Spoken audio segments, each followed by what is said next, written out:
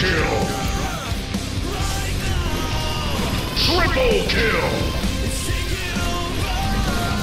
Mega kill! Holy shit!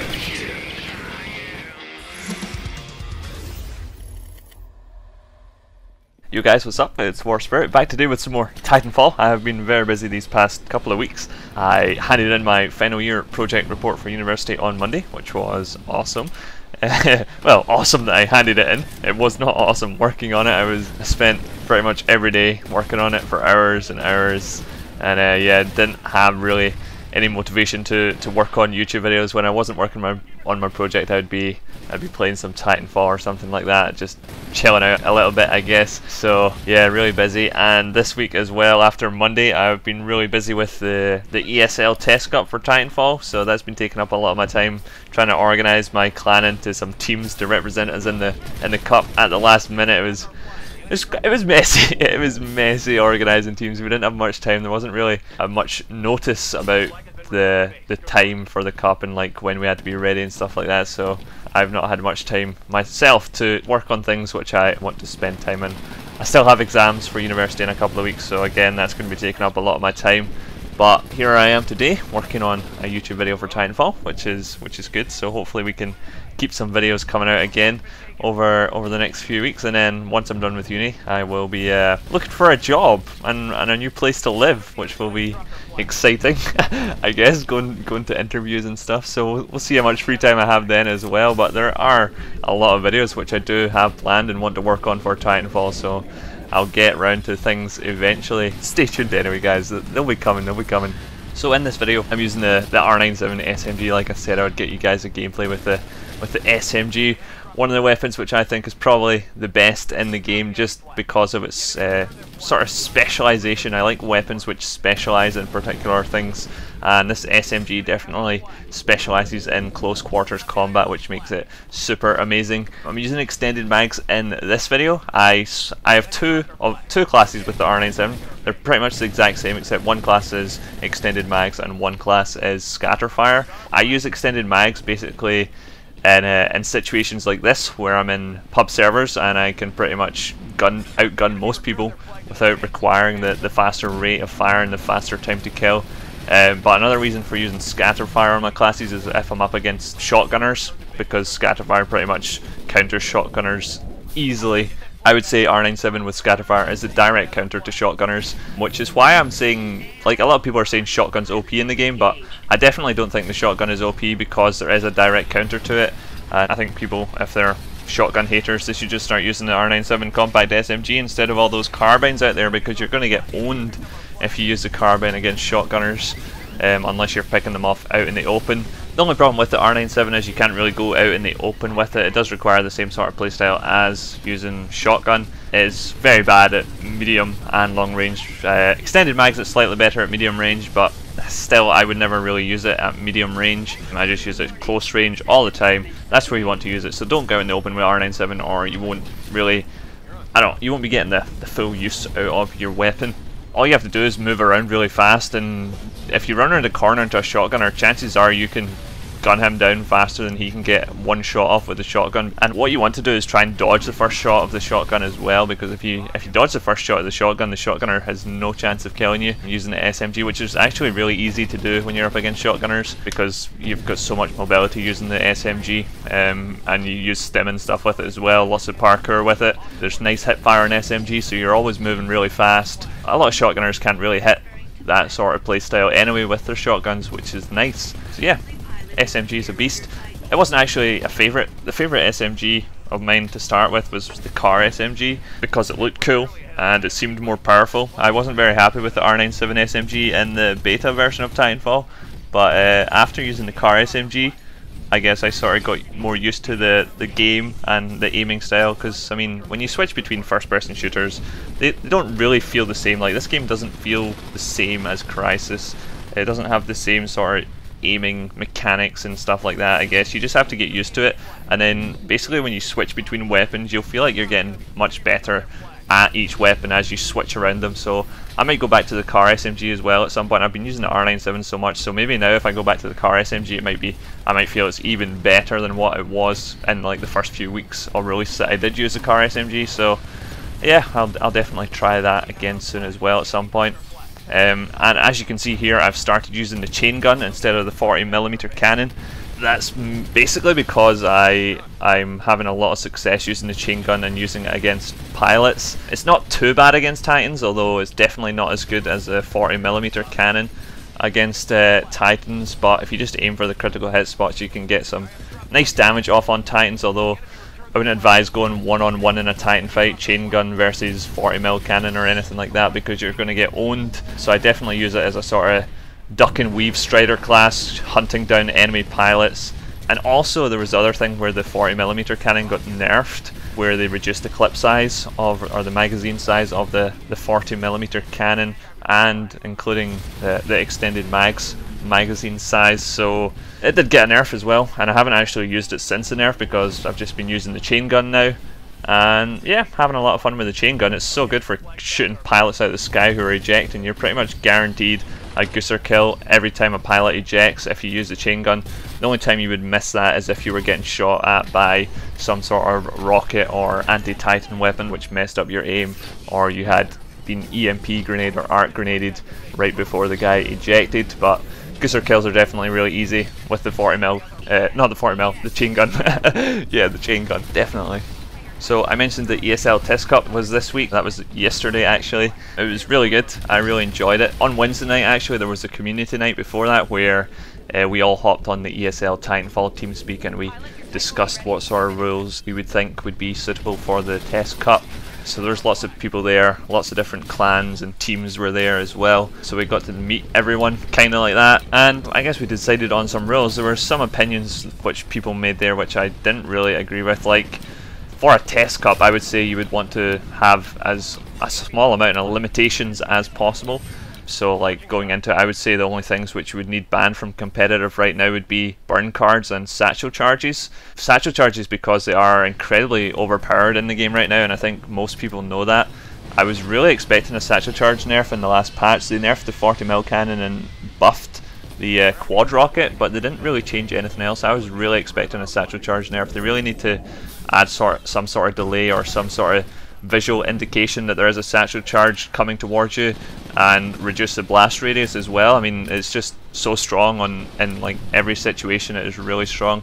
So those were my preferred bans for competitive, and honestly I could have played with absolutely every other thing being allowed in competitive, but in the end there was like a sort of majority vote that smart pistols should be banned from competitive. I don't see them being useful in competitive because I guess good players can outgun smart pistol users easily enough, but people said, oh, smart pistols are stupid anyway, so let's just ban them, which is not something I agree with. Just because a weapon is stupid, or I don't know, doesn't, I mean, you would ban something if it was super OP and it sort of breaks gameplay, and smart pistol doesn't really do that. Yes, it's super annoying in public servers when you get killed by a noob who's sitting cloaked in a corner, lines up and you have no idea he's there and smart pistols you. But I mean, it's not a problem really as far as I'm concerned for competitive players. The other thing which I was very surprised about was they banned active radar pulse, which is the thing that lets you see through walls. And obviously people on PC in the PC community don't like things like wall hacks which allow you to see through walls and stuff, but active radar pulse wasn't really a thing I would suggest for getting banned, because there isn't really a way you can monitor if someone is using that or not. Like there's no sort of way you can set servers so certain weapons or anything are banned. Like, all this has to be monitored, and if someone breaks the rules, like uses a burn guard or something, it needs to be screenshotted and sent to ESL admins so the other team forfeits them. If someone's using active radar pulse, there's no way you can tell unless he uses active radar pulse during a kill cam, like he kills you while using active radar pulse. That's the only way you'll be able to tell. They banned it anyway, so I hope no one was using active radar pulse in the ESL Cup, being a little secretive ninja with it. But it's not another ban that I would have said needed enforced. There was actually one other thing which we actually agreed in the community tonight to ban: the match trigger. The match trigger is an attachment for the G2A4 which allows you to fire the weapon as fast as you can click, and the reason for banning this isn't because the attachment itself is broken, it's because people could exploit it by setting up a macro to make their mouse pretty much rapid fire and empty the G2A4 clip instantly, so they can pretty much use G2A4s as if it was a shotgun, running around pressing their macro key, emptying the entire clip into a guy and just pretty much one-shotting him. So that's why we wanted that banned, but they ended up not banning that. Like, I guess they forgot to ban it. I reminded them on the forums and stuff saying you forgot to ban the match trigger. That's like the only thing that's an actual exploit that could be used in the game. Like it's the only thing that definitely needed banned as an exploit, but they didn't ban that, so hopefully they'll ban that in future in case anyone does decide to exploit macros in Titanfall. But yeah, overall, we played the Test Cup and we and Sith put in 4 teams because we wanted to try and show as much support for the tournament as possible. Obviously, if we only submitted 1 team, there wouldn't be as many teams in the tournament. We wanted to try and get as many people involved as possible to give them a little taste of competitive Titanfall, since it was a Test Cup. And I mean, winning doesn't really matter, although we did, my main team in Sith, we tried to put together a really amazing team for it. We didn't get much practice in. I spent like 3 hours yesterday trying to organise all the Sith teams. There was like 20 of us. I had to tell people individually where they had to be and what they had to do and where to sign up for ESL and everything like this. So I didn't have any practice time really before. I had like half an hour warm up before our first match, which was pretty bad, I guess. But we won the first 2 rounds. We beat the first 2 teams that our main team played against, and then we came up against a pretty hard team who were specialising in hardpoint domination, and hardpoint domination is not a mode that I play, so we kind of got outplayed there. But I mean, the tournament was 1 round of capture the flag and 1 round of hardpoint domination, so you have to be good at both. And what this team's strategy was to go super heavy defense and capture the flag so that they could just force a draw on capture the flag, and then they won the hardpoint domination round because they were a hardpoint domination team while we were a capture the flag team, and then they advanced to the next round with only 1 win out of the 2. So I mean, we got out strategized in that round in the quarterfinals, but overall the first 2 rounds were really good, so I'm looking forward to capture the flag ladder or capture the flag only cup in ESL, and I hope that people don't switch the rules up too much or try and enforce too many rules. Like, there were so many people bitching after the tournament, people from like Call of Duty backgrounds saying that Titans should be banned in Titanfall, and I don't understand how people can fucking say that shit. Like, seriously, there's people like with a lot of competitive backgrounds saying that Titans should be banned in capture the flag, and I really hope that ESL does not listen to these type of people, because they're just bad at Titanfall. That's all I can think of when they say let's ban Titans from Titanfall. It just makes me think, wow, you guys must be really fucking bad at this game if you don't know how to strategize or maneuver a team of Titans and stuff like that, to how to outplay a group of Titans. It's not hard. If you call in a Titan, they can get focused down so fast with a organized team. They go down so fast, and I really hope that Titans do not get limited or banned in any way from ESL matches. Otherwise, personally for me, competitive Titanfall is dead if they ban Titans.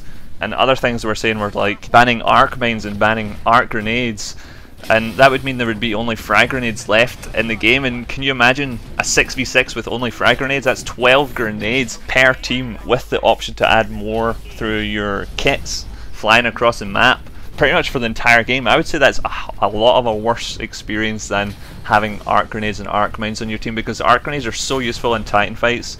If you haven't been using arc grenades or anything like that, you should definitely consider putting arc grenades on your class. Obviously most people are using satchel charges because they're super OP, but if Respawn does eventually nerf satchel charges, then you should give arc grenades a shot, because basically all you do is chuck an arc grenade at a Titan, shoot it with your anti-Titan weapon, chuck another arc grenade at the Titan, shoot it some more with your anti-Titan weapon, and that Titan's dead because it couldn't really react because it had no idea what was going on because it was blinded for the entire fight.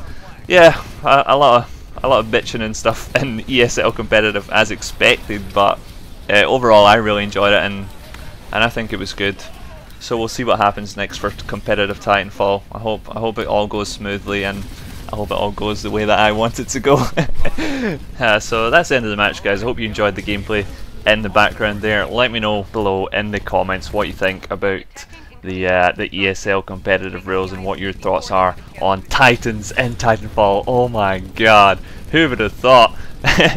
Yeah, there is a survey for the ESL Test Cup for feedback on it, and I think people should fill out and say do not limit Titans on it, because for people who are going to watch competitive Titanfall as well, it's really important. Do you guys want to watch pilots running around with no Titans, or do you guys also want to watch competitive Titan battles as well in Capture the Flag? So I will leave a link to the survey in the description below, and make sure you click that do not limit Titans in competitive Titanfall button at least, and that would be really awesome if you guys could do that, because then there's no chance if we all vote for that ESL are going to ban Titans. And hey, if any of you guys are looking for competitive teams for Titanfall, or you're looking to get into competitive Titanfall, get in touch with me, get in touch with our clan. We could have 5 or even 6 teams at the next ESL Cup, and that would be awesome. So again, thanks very much for watching guys, and I'll see you in my next video.